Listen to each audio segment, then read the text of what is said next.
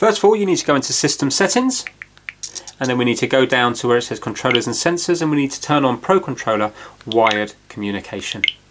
We're then going to get our Magic-NS adapter, and we're going to plug it into a USB-C on-the-go cable and plug it into the charge port at the bottom of the Nintendo Switch. We need to make sure the mode is Switch Pro mode, which is the purple mode. If it's not, keep pressing this black button at the side to cycle through.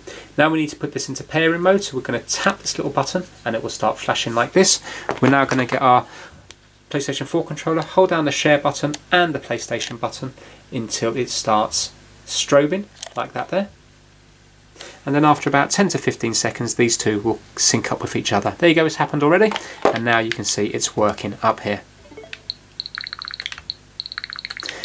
Now remember, buttons are slightly switched around, so it's going to be the circle to actually enter something and the X to go back.